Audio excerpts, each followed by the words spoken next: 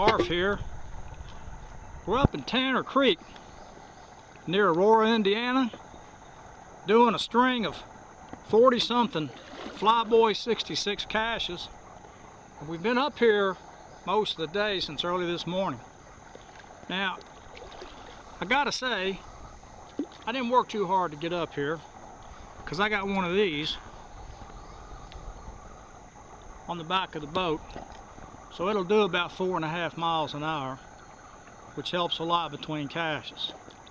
So finally we're at the last cache on the creek, and it's Tanner's number 45. I hope you can see that on there. And this guy's coordinates are uncannily good. I mean, it's showing this cache is straight ahead of the boat by about 10 feet. So I'm going to paddle on in here, see if we can see it. I got to trim this motor up, you know, like that, and then look for the cache. Now, if Flyboy's coordinates are as good as they usually are, this cache ought to be like right in front of the boat. And look at there. Every cache I found today has been just about like this.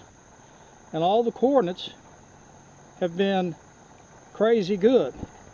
Up a creek, between the banks, lots of foliage, lots of overhang.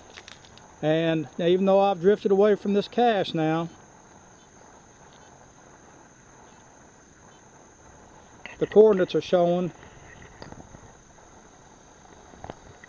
10 feet, and that's just about what we are.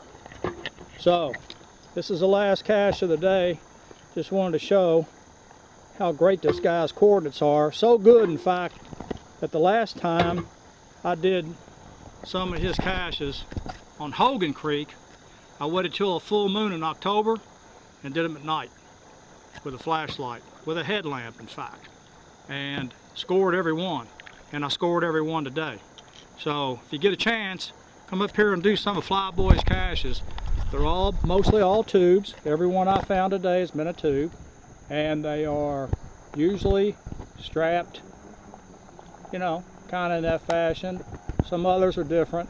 I won't tell you what they are, but they're all good. So anyway, hey, thank you, Flyboy.